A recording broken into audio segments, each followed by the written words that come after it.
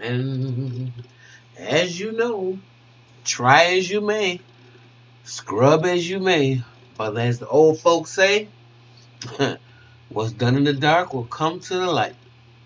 And you can't get rid of all your dirt. So this is a summary and the charges and the plea deal. Actually, the plea deal remains available on the Los Angeles Superior Court systems. But the most of this stuff has really been scrubbed from the internet because uh, they didn't want to leave no trail of how of a much of a predator Jeremy Geffen was. And I'm gonna get to David Geffen after this though. But anyway, here's the case number XCNBA337782-01. Defendant named Geffen Jeremy Nathaniel. Violation data December 1st, 2008. Filing date October 2000, what is that, 6, I'm sorry. I can't see the date. I think this is 2008. Okay. Anyway, charge 261A penal code. Charge. Do I have to open this? I can't believe this because what's happening is they have these charges, and then what you see written over it when you search the code, they basically it's just dismissed. Dismissed. Dismissed. And just goes down the list. No matter how much legislative information that I look up in terms of,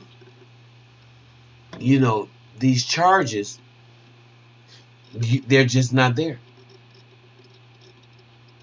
And I find that downright disgusting. Because I read y'all the cases and what he was charged with. So here we go.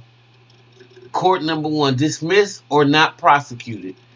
10/7/2008. Dismissed or not prosecuted. The other charge, dismissed or not prosecuted. Dismissed or not prosecuted. Dismissed but not prosecuted. Dismissed or not prosecuted. His pleas were not guilty, not guilty, not guilty, all down, and then it's got dismissed and not prosecuted. Every darn thing that I've opened up.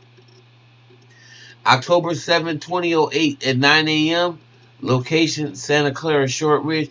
Certified plea sentencing. When I go there, what does it say? Dismissed, not prosecuted. Wow. And then it's got the last thing, the summary this posted was April. Receipt bond number, they got that down there as well.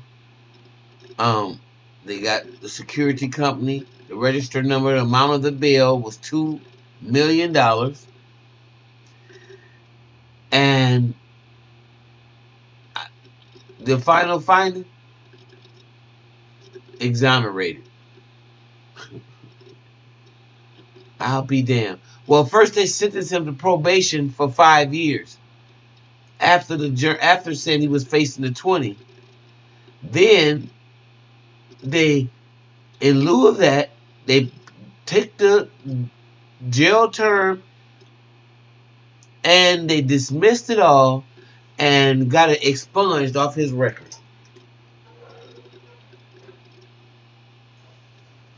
That's what white privilege gets you in America. No sex predator, no registering as a sex offender, no alcohol, drug program. He done gave everybody dope, and he was taking it. Little kids, nothing. Nothing. But they want to tarnish Michael's legacy as a pedophile and every other black man that's successful. And that's really just the same mantra that those Nazis did in Germany when they wanted to vilify and they just wanted to criminalize Jewish people. It's the same blueprint. The same blueprint for black people, and more specifically black men. Because this right here is a cesspool full of filth, and there's no way in the world that this guy should have had all these charges dismissed and not prosecuted.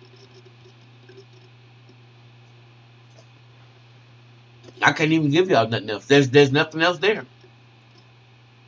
All the charges gone. Poor girls who were drugged, molested, had objects put up in them. Oh, forget about them. They're not worth nothing. Because this man could afford to give Los Angeles $2 million just to make this stuff go away.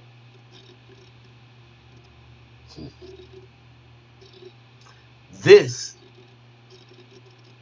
is disgusting. And don't say he's not here to defend himself.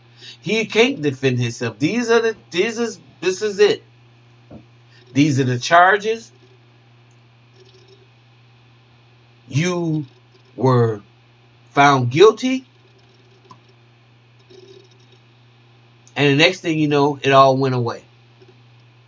You scrubbed your sordid criminal past from the internet and anywhere else besides going down to Los Angeles court or house to find those records. I want y'all to tell me what you think about that. I want to know what you think. So, leave your comment below. And we're going to discuss this further, family.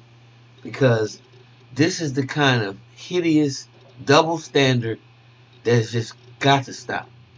If we're talking about there's no way in the world we can continue to exist in this kind of America with this type of unjust treatment, unfairness. It just got to stop. Or people like, so if you're going to prosecute people like R. Kelly, then we can no longer have the other side of the coin. People like Jeremy Geffen and Harvey Weinstein allowed to do what they do, and they get their sordid criminal records scrubbed. Insane. All right, y'all. Leave your comments below, and I'll be back with another video.